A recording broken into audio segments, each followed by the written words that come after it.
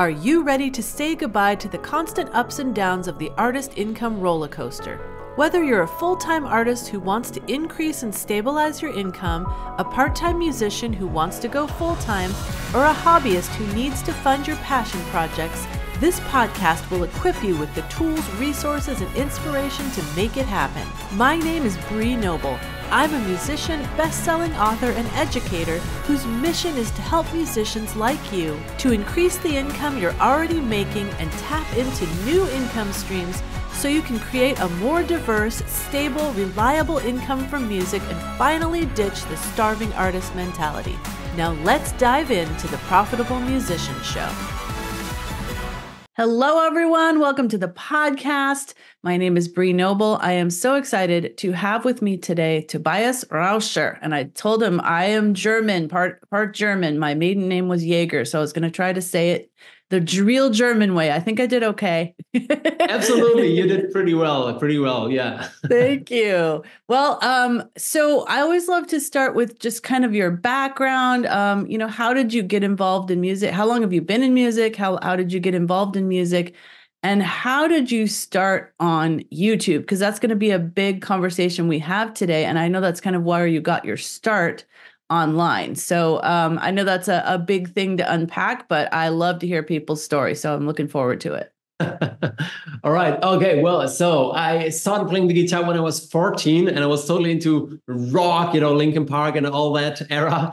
And then we started our first band. I would say we were pretty good. Like our vocals were kind of tricky, but it was a lot of fun. And then at some point it got more serious. We pitched to labels and all that stuff. And really we did pretty much we made all the mistakes so many independent musicians do all the time. So we did everything wrong. We invested like over 10 grand in our first debut album. Like we spent 1 year in the studio, not releasing anything. It was always like, keep it secret. Then there was this big launch. And guess what? Like nobody cared. We sold like a couple of albums, and it was like, wow, that's it. Okay, well, everyone was disappointed. And at some point, I then kind of started, I was like, okay, we actually split. It was like kind of game over, unfortunately. And then I started working in the music industry at Warner Music Germany at some point to really, learn how the music industry really works. And this is where I really learned that you have to have a strategic approach. You have to have a framework and all that stuff. And at that time, I focused more and more on percussive finger style. I can't sing, so I can just smack my guitar and do tapping and all that stuff. And then with that knowledge, I kind of tried to focus on my music again. Now, a solo instrumental artist. And that really worked once I really focused on marketing, like proper music marketing. And I focused on YouTube strategies as well. And I got a lot of success with that, over 50 million views by now. And this kind of opened up a completely different world. All of a sudden, people from different countries approaching you to play gigs, booking you and all that stuff. So this was kind of in a nutshell how it all started with my career as a musician. I played shows in China, Taiwan, the US as well. So it was like a crazy ride. And at some point then, I started to help artists as well. Like in the beginning, it was like friends of mine approaching me like, hey, do you have some tips on how to,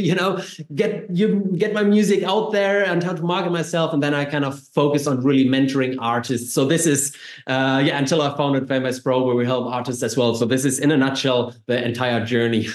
Yeah. And I think that's how a lot of us get started. That's certainly how I got started in, doing my own freelance stuff. And then people seeing me and saying, how are you doing that kind of thing. And then you start helping artists, which is great because, then you've got that background. It's not like you just, came up with some formula that you didn't actually apply and, you're trying to help people when you don't have the experience. So that is perfect. I'm curious along the way, were you doing other jobs? Like, were you doing music full time or did you have like part-time gigs or, you were moonlighting or whatever while you were working on your music? Yeah, in the beginning it was like school and studying pretty much.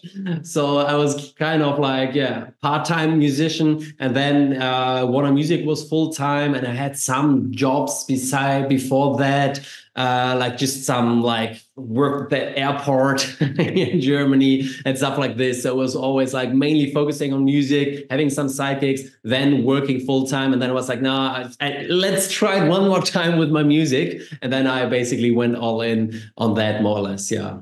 I think it's good to hear that, because artists sometimes feel like, oh, I'm not legit unless I'm doing this full time. And, you know, everybody that's eventually become full time has had those periods, like you said, where it's like, oh, I'm doing this I'm working at the airport, you know, and then then you go, maybe just the answer to my life is a full time job. And you do that and you go, no, like I'm not fulfilling my passion in music. And, you know, so I just want to encourage everyone that's listening or watching, like, you got to figure it out. Like it's not a straight path, right? And there are going to be ups and downs, and you may like have a period of time where you decide to go to a full-time job to like save a bunch of money, so then you can go into music more full-time.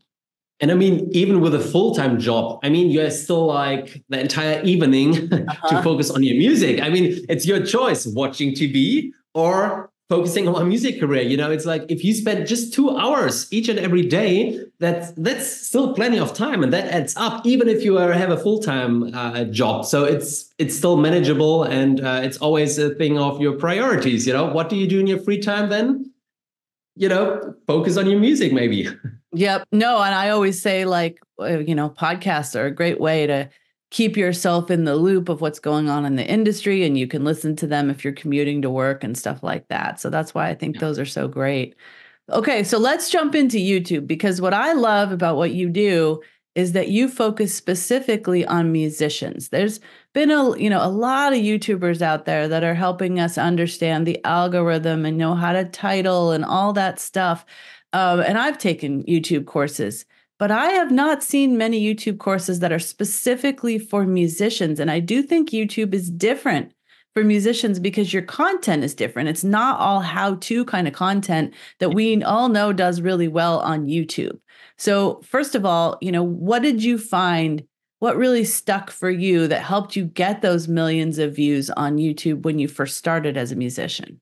Yeah, so the first thing that I really understood kind of quickly was that YouTube works differently than or compared to all other social media networks, because like on Instagram, on Facebook, you know, you always, TikTok, you're always kind of forced to constantly create noise, post every day. No, 5 times per day, you know, just post every minute. Like, and it's just like so many musicians are just overwhelmed, and it's just like, what should I create? You know, I maybe just have like my 12 songs or maybe my 5 songs or whatsoever, and or 2 music videos. You know, you cannot just produce content all the time. And YouTube is it works with artists in a different way. They are a partnership. They're like, hey, you got a great music video. Well, let's split the revenue and we promote it for you. We show it to new people who've never heard of you. You know, and while we're talking right now, people are still watching, for example, my videos that I uploaded 10 years or 12 years ago. And this is the power of YouTube. Stuff I uploaded 10 years ago on Instagram or Facebook, like it's dead.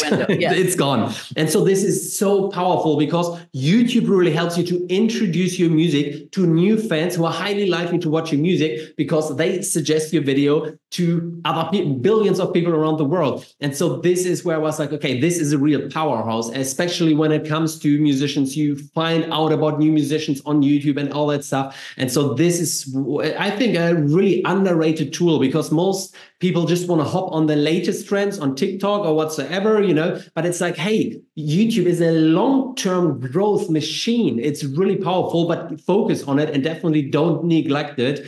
So yeah, this was when I kind of really saw my first success over there as well, and really noticed the power of YouTube recommending you basically an autopilot. Even, I mean, I uploaded probably between 3 to 5 videos per year, and I still got over 50 million views. Like sometimes 10 to 20,000 people watch my videos each and every day, and sometimes I don't upload for half a year or longer. So, and this is the insane power, and why we musicians should definitely leverage this. I mean, I got invited to play in China and all that just because of my performance and my presence on YouTube. So it's really, YouTube is a powerhouse, and I cannot stress that enough.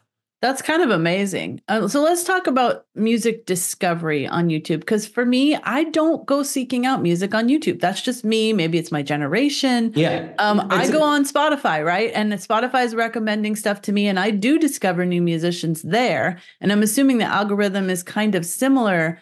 Is there a huge group of people that are out there wanting to find new musicians through music videos? The beautiful thing is that people don't go there actively, but it happens by accident because they're on YouTube. And the funny thing is, YouTube is an 80% male domain for whatever reason. I don't know why. And so maybe, for example, my audience is as well predominantly male because I mean, it's pretty technical. I don't sing, maybe because they're guitarists. I don't know, but it's just a fact I found out. And so this is, but even when if you use YouTube, the algorithm is so intelligent and so smart. They know the algorithm really knows who you are, what are your preferences, what are you interested in, because they always measure the watch time. So if I watch a video about I watch a Metallica concert right now and I watch it for over half an hour, YouTube directly knows, oh, wait, that's a lot of watch time for Metallica. Let's show him Iron Maiden, Pantera, whatsoever. So, and I totally go down this route into that. So yeah, it's basically YouTube actively promotes stuff. Even if I'm listening or not listening, like watching two completely different videos, all of a sudden, like still bands pop up, that are, for example, when I listened to music a month ago, it's still like trying to give me the optimal mix of content. So this is really great. Oh, and one benefit I really forgot is that you have channel clusters. So each country and each region has its own channel cluster. For example, what I found out, a really powerful strategy, by the way, is I contacted some people in Thailand. Or first I found out about the strategy because people just ripped my video, uploaded it on a Thai channel, for example, and it got 6 million views in like a couple of months. And I was like, what is going on there? In the beginning, I was like, hey, take it down. And then I was like, wait. All the comments were Thai, and the title of the video was in Thai as well. It was like, it's saying something like guitar god. Of course, I would never call myself that, but I was like, it's like nice pre-framing in Thai. And so I really got popular in Thailand because I would have never seen it, because everything is in Thai, the description, the comments, it's just like your own channel cluster. And so you can really tap into these markets. And then I started to really actively ask people to upload my video, for example, in Thailand. And you have the same in Germany, you have it in Brazil, you have it in every country. And this is so powerful. It's so powerful because I have a strategy going global to really tap into these emerging markets, because they share, I think, around 3 to 5 times more than the Western countries. They spend more time online, more time on mobile. So it's much easier to get gigs over there, to really become kind of even famous over there. And then you get a lot of social proof, a lot of views, a lot of likes, and then you can promote it in your own countries. And it just blows up. So there are many strategies that you can tap into. Oh, that is pretty interesting. So you're giving them permission to take your video, and how are you able to like link that back to your channel so they know who you are? Yeah. So I always firstly started writing something in the video, like a watermark, so they know my channel and website. And I, of course, ask them to mention my name there and link to my video in the description. And you can even nowadays with Content ID just monetize it, so you get a chunk of the money as well. But it's like a really, really powerful promotional tool on YouTube that pretty much not a lot of people are using. Got it. So they can, as long as they put your Content ID in there, you're still going to get actually the monetization from that. Yes, I can monetize these videos. That's very cool. Wow. So my question is about your own channel. As far as getting over that hump of the watch time, right? Like for me, I have never been able to monetize. I don't focus on YouTube, so I'm not upset about it, but I've never been able to monetize because I can't get past the number of watch hours that you need per year. How do you kind of just ramp that up from the beginning?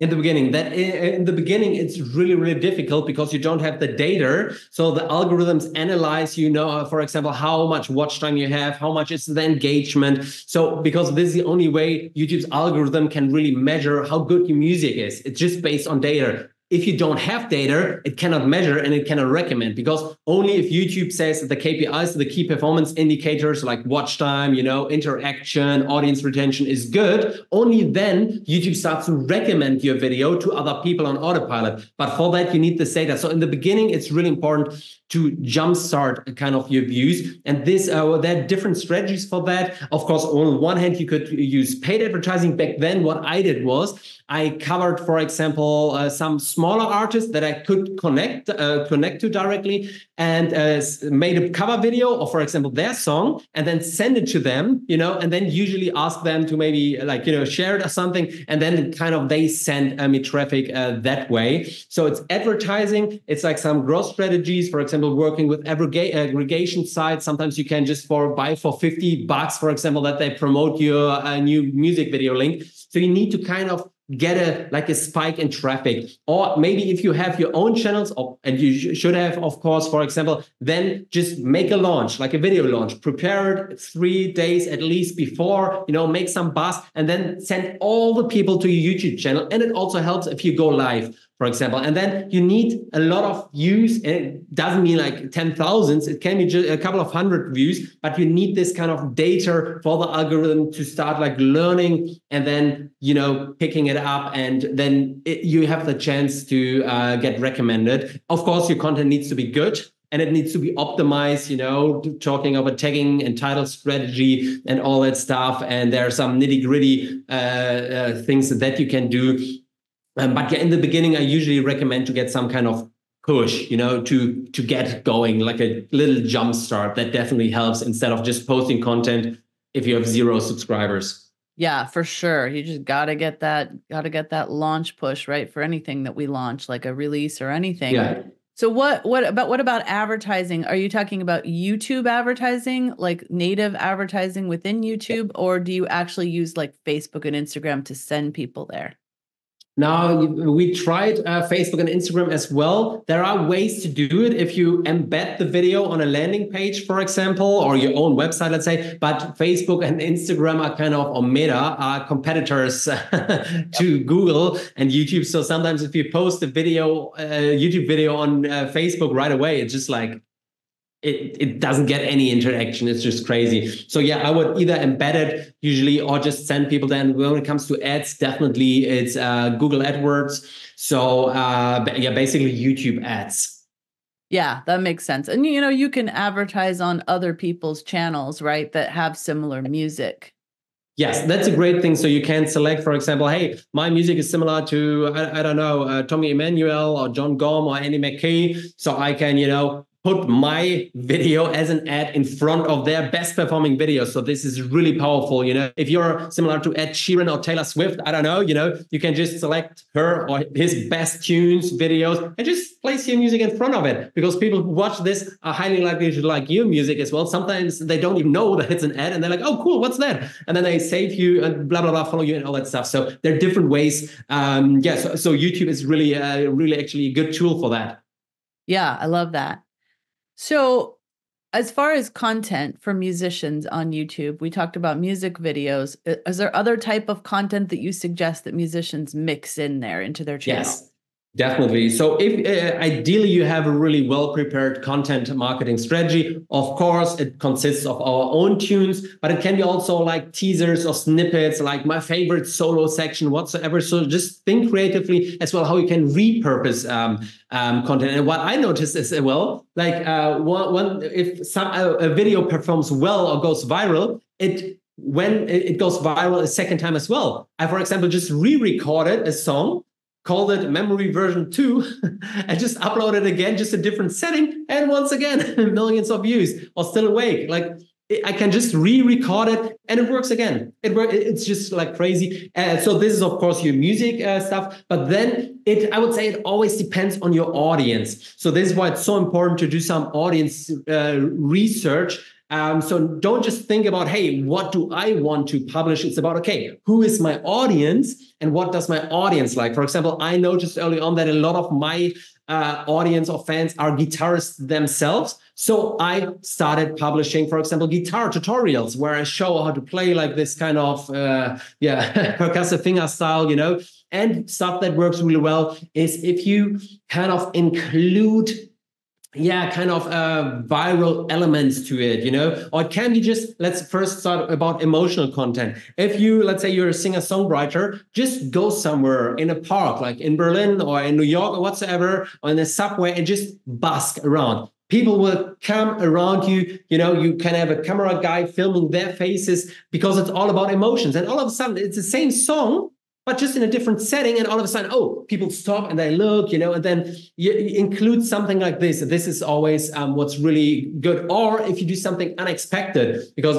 one artist, I think I forget his name, like Bucket Drummer or something. And he basically has paint buckets. He's just like, he's a drummer and he's just on the street and it's crazy. It sounds so great, but just like a few buckets, and it's just like he totally rocks it. And then all the people are standing there filming. And that's emotional. That's like cool. It's never seen. So think about how can you incorporate, for example, when I play the guitar, I could use this glass and play slide guitar, you know, that's like, oh, now you do something that's not normal, you know, something that's kind of interesting, or maybe mix something, play an old tune of yours in a metal or jazz version, or maybe the verse is metal and the chorus is jazz or something, like something which is just like interesting and that's like catchy.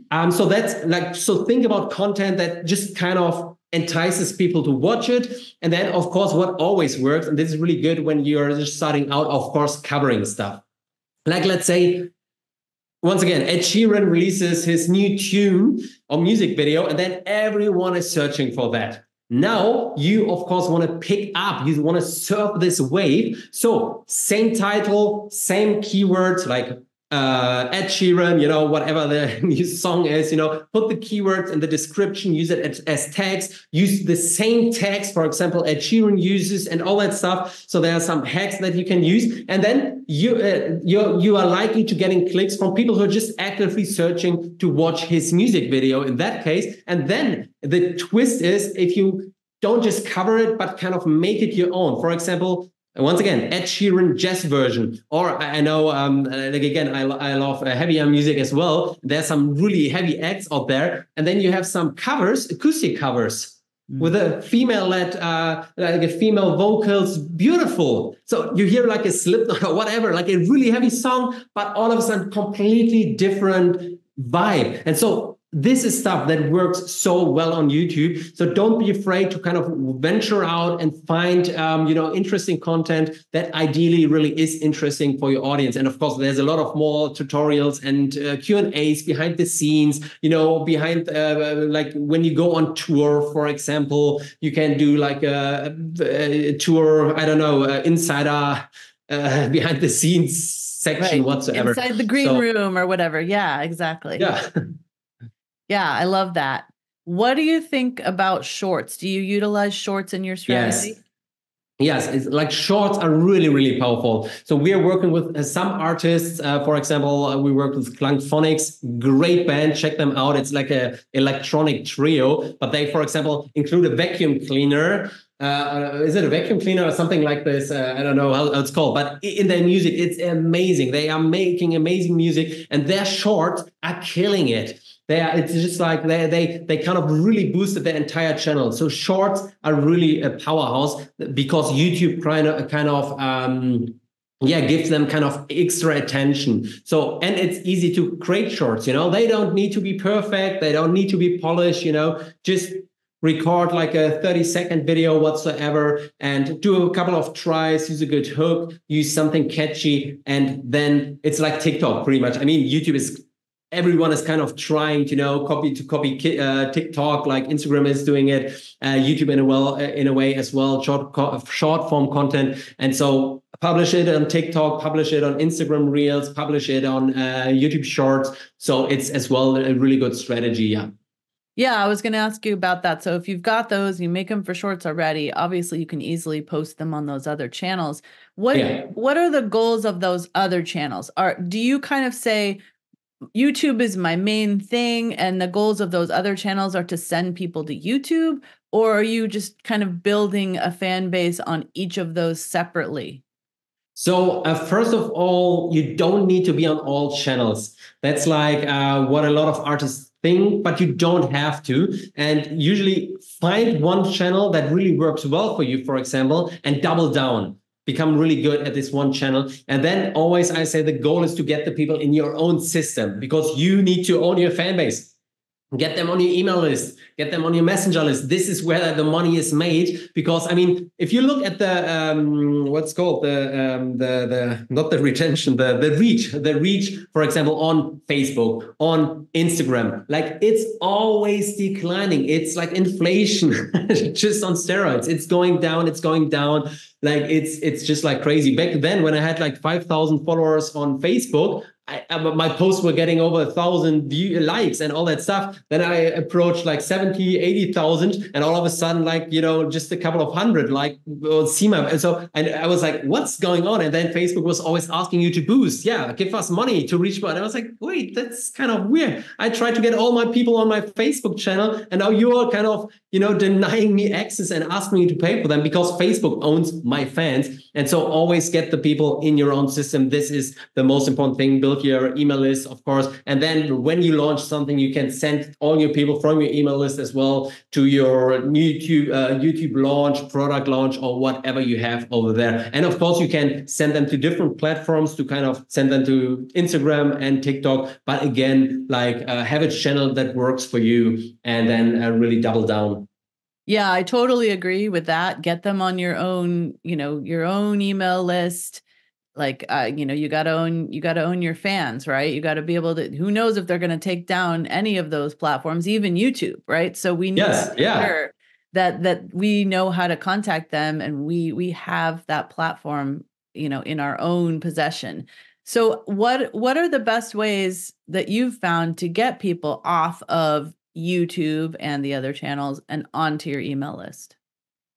So what I did to get the people, for example, off YouTube, is that in pretty much every description, I basically offer something for free, like a free masterclass, like back then, like a free tutorial or free tabs, you know, because again, my audience wanted to learn how to play my songs. So I offered them free tabs, for example, and you can make these kind of notations and info postings, however you call it, inside the video. So for example, at minute, I don't know, 120, you know, like a little call to action pops up like, hey, want to get my guitar book for free, you know, and then you can click on it and you get people off YouTube. Or you include direct call to actions. For example, inside the video at the end, you're like, hey, thank you so much for watching my video. You know, if you want to get my whatever, you know, click on the link below this video, and then I'm going to send it to you. So this is like typically like use call to actions in your videos, in your video description, in your community tab, or in your shorts. This is how you can get the people off of YouTube. But always keep in mind, and that's always like the tricky thing.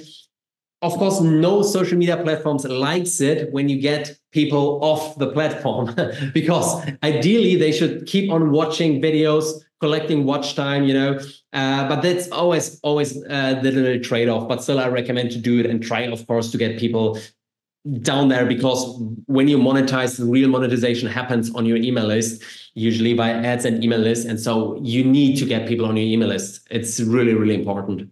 Yeah, absolutely. So once people are on your email list, what are the monetization strategies that you recommend for artists? Yeah, so first of all, I would say why you should get emails, why you get people into your own system, is to build a deeper relationship. So to turn a listener into like a super fan, someone who really creates a bond. You can send them, for example, personal stuff from you, like tell some stories where you really messed up, you know, where the world collapsed on you when you whatever interesting stories you have, and they can be really personal. And this is like in a real relationship, we need to build this relationship, send some valuable emails, give them some cool stuff so that they're looking forward to your emails. And then I usually recommend to include some kind of low LTO, low ticket offer, like a free plus shipping offer, something like this, where you're like, hey, for example, I had this with my own guitar book. You're like, hey, do you want to get my guitar book? Just cover shipping. And then you can basically offer them something as an upsell, like an order bump. Hey, if you want to get, for example, backstage access to all the lessons in the book, or I walk you through it, for 19 or 29 bucks, you can add it. And so you turned a listener into a buyer. So if it's just like $7 or $9 or $10, that's a world. That's so important to turn a listener into a buyer. And then, of course, there's so many strategies depending on your audience again. And this is what I see, many artists kind of do wrongly again. They think about what they want to sell instead of what their audience wants. For example, and it can be something different, you don't always have to sell shirts or cups and something like this. So it's more about, hey, maybe you're a gothic artist, metal band, whatsoever, and you notice, hey, my audience loves candles. Hey, maybe sell candles to them with your logo or your own collection. So always think creatively of, okay, who are my audience, or who is my audience? And what does my audience really like? Do they have problems? Do they have desires? Or it can be custom songs, it can be a week-long retreat, or or a guitar boot camp in Italy, or whatsoever. So always think about, hey, what kind of value can I provide? And then it's about like having a good launch funnel, a good product launch strategy to kind of get people in your world. And then there's like, you have a fan membership site for, $9 or $10 per month, where you really take your fans backstage with you. They get VIP tickets. You have a live stream during rehearsals. You send them unpublished songs. They can decide on song names whatsoever. So it's like, just be creative, but always think about who is my fan avatar, who's my ideal super fan, and what do they really want to have? And then this is how monetization works. And of course, ideally, you combine that with paid advertising, because of course, if you have people on your email list, they are much more worth than a follower on YouTube or on Instagram or whatsoever. And then we can use lookalike audiences and tell basically Facebook and Instagram, hey, look, these are people who even bought from me. They love my music. So go and get more of these kind of people. And then the algorithm gets better and better and better and better, and really keeps sending you people who really love your music, and not only love your music, but who also buy from you and all that stuff. So it's then like the typical online marketing strategies to really grow your fan base. And the great thing is when you spend money on ads, even if it's for a product, you grow your fan base on the site. So it's always like the benefit we have. And so that's in a nutshell how I would recommend to do it. Yeah, I think a lot of singer-songwriters, they get stuck in their head, or even bands, because they don't have, like you said, a guitar book or like tutorials or things like that they can sell that aren't physical products. So they think all I can sell is merch. And, I talk about custom songs as well. That's definitely one thing they can sell.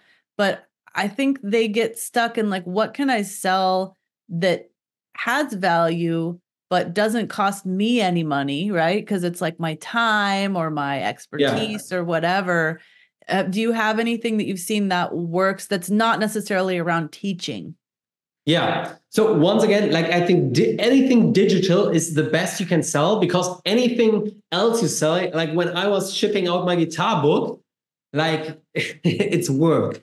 It's like you said, then it doesn't arrive. You send it to Taiwan, and then it doesn't arrive, and you're like, or it gets sent back. It's like, it's crazy. So it's like it's a complete different e-commerce business then. So I always recommend, if you have something, it's like I said, for example, a membership, where you kind of have something digital, they kind of buy access and get something digital from you, like early access, or it can be backstage passes, I know a band from the US, they sell, for example, high ticket items. It's just the tour experience for $8,000. They just sell it to 10 people, and they go with them on tour for, I think, 1 or 2 weeks.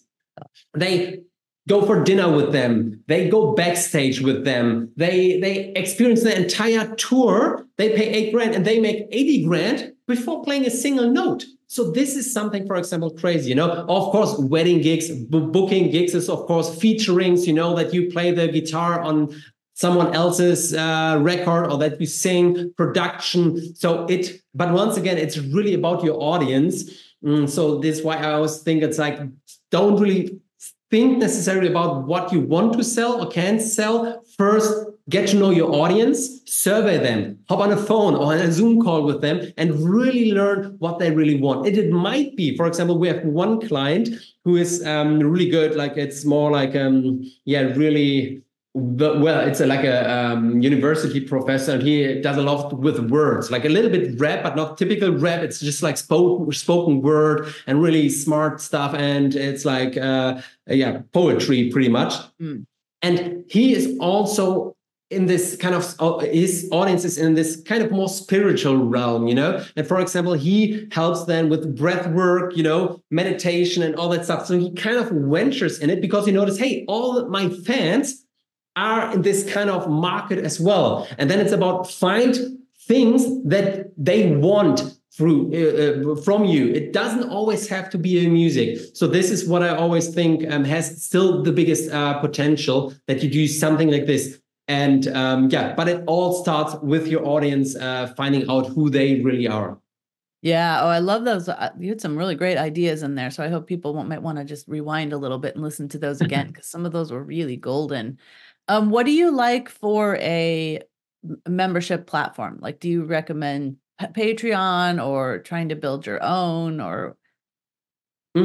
I think nowadays it's become extremely easy to set up your own platform. And to be honest, it's like there are so many ways lead to Rome. Like you get it, like it's just there's just so many stuff out there, and it depends on how tech savvy you are. For example, I'm a big WordPress fan because it's pretty much super low cost. It's super powerful. You can do anything with that. And I'm a big fan of Thrive themes as well. You have a membership area, costs, everything you need for that.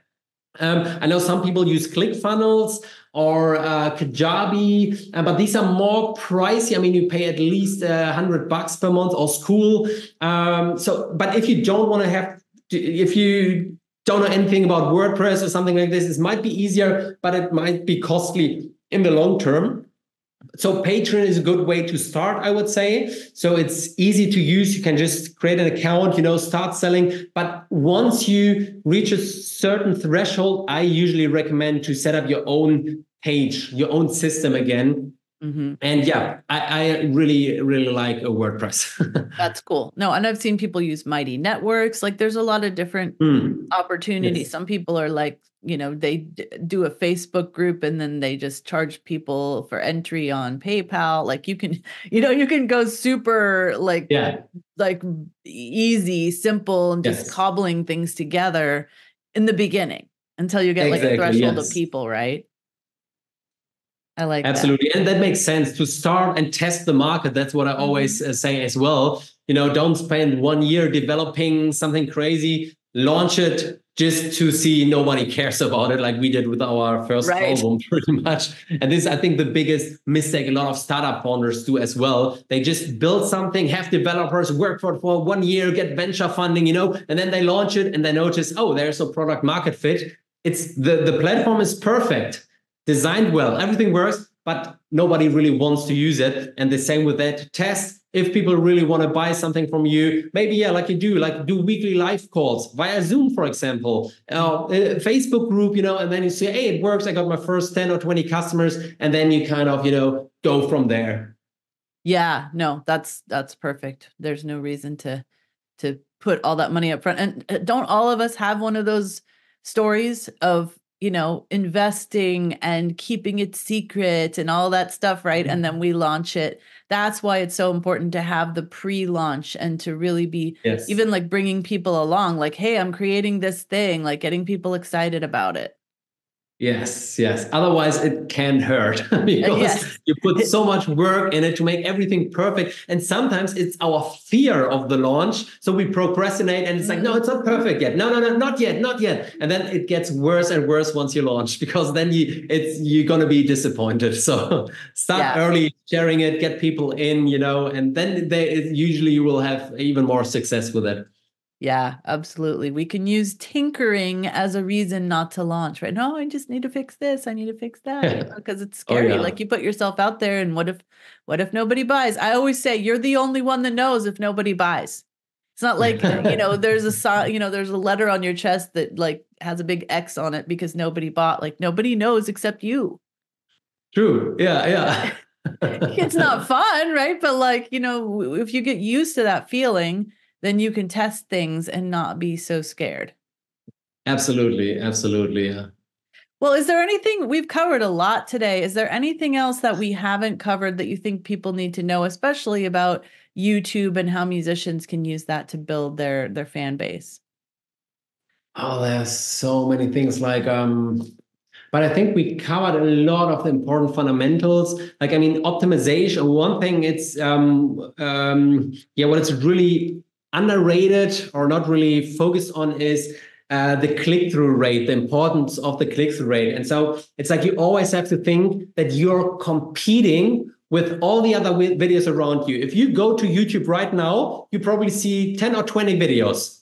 Which one do you click on and why? Why did you click on that one? Because this video won the click and you want to be that video. So your thumbnail and your title is so extremely important. If you don't get these two things right, it's like it hinders your success. For example, one good book I can highly recommend. This is how I started venturing in entrepreneurship. It's The 4-Hour Work Week by Timothy Ferriss. And look, the stuff in the book, it's good, it's great, it's a great book, but it's not that revolutionary. But the title, this is why everyone wanted to read it. So you have to sell your content by having a good title, a good hook. And so this is the same principle. You need to trigger curiosity and win the click to show people your content. And for example, huge YouTubers like Mr. Beast, they spent $10,000 to test a thumbnail and create a thumbnail. They do split testing, and this is what we recommend as well. At least create 3 to 4 thumbnails and just run for $10 an advertising campaign on Facebook. Do a split test and check the click-through rate. For example, one has maybe 1%, the other one has 5%, the other one has 4%. Now you know already, hey, I take the one with the objective data. It's not about which thumbnail you like the most. It's about, hey, which thumbnail has the highest click-through rate conversion. And also never use the thumbnails that are shown based on your video. Oh, no. Always upload a custom thumbnail. It's like, if you don't do this, really, you're missing out. Close-ups work well. Use some curiosity, because curiosity is really what draws people in. It's like, what is that? I need to know what that is, And so they click on it. So because then they cannot do anything because they're curious, and then they need to resolve it and click on it. So sometimes it's a blurry line between clickbaity stuff, but clickbaity stuff still works. So try to do it in an ethical way. Have a nice catchy title. If possible, of course, we artists not always have like we usually use our name, artist name, and then the title, but still then focus on the thumbnail heavily. So this is really, really important, and this will help you to get more and more views and get suggested. So it's something small, but it's still huge. It's really, really important to, spend some time on your thumbnails. Yeah, no, I love that. It's just like emails, right? Your subject line, the whole point of your subject line is to get them to open it, right? Yes. And yes, it has to absolutely have to do with what you're talking about. It can't be just something that has nothing to do with your email. And same thing with your thumbnail. It's got to have something to do with it, but it's got to pique your curiosity. You have to cut through the noise, yeah. Yes, or it's got to be like exactly the thing that they've been looking. They put in the search bar and they wanted this thing, and it says exactly what they typed in that search bar, right? And they're like, yes. Oh, this is for me. Absolutely, absolutely. So yeah, it's really crucial, and yeah. we always, like I said, use this Facebook hack, just split test them. It can be done for $5 or $10, but it's really worth it in the long run. Yeah, it is, especially because when you put that video out, like it's important to get as many views on the front end, right? Like Yes. you start churning that algorithm from the very minute that you put the video out, that's going to give you a lot better, algorithmic push in YouTube. Yes. And so the thumbnail is going to make a big difference on that. Absolutely. That's a great tip. I love it. Well, it's been so great to talk to you and just get all these strategies around YouTube, because that is definitely not my specialty. I post on YouTube because I know it's important. I know that people are there, but it is not where I have focused my time. So bringing someone on here that really knows the ins and outs and has had success on YouTube is really great. So thank you for helping our audience with all of that information. So how can people connect with you outside of this podcast on, your website and obviously your YouTube channel and your social media? So yeah, just follow me on Instagram. It's like my weird German name, Tobias.Rauscher. Maybe you can put it somewhere. It's like, oh yeah, if you just look for Tobias Rauscher in German or Tobias Rauscher in English on YouTube, you will find me there. Or check out fanbasepro.com. That's where we help artists, mentor artists if you're interested. That's where you can find me. Or I have a website as well, Tobias-Rauscher.com for the guitarists among you. That's what my music, how you call it? Music thing. So yeah, check it out over there. Awesome. We will put all of that in the show notes, so you can always find that at profitablemusician.com under our podcast area. Thank you so much, Tobias. This has been so great. I really appreciate you sharing all of your expertise and experience. Thank you so much for having me. Thanks for listening to the Profitable Musician Show. I would love to know your takeaways and aha moments from this episode. Leave me a comment over at profitablemusician.com so I can bring you more of the information, interviews, and resources that you love. Thanks to Rondi Fay, one of my Academy members, for providing the music for our podcast. You can check her out at rondifay.com. That's RANDIFAY.com. Just remember, knowledge is power, but without implementation, it is useless. And inspiration without action is merely entertainment. But I know you're not just a dreamer, you are a doer. And I promise I'll be here every week to support you and remind you that you can be a profitable musician.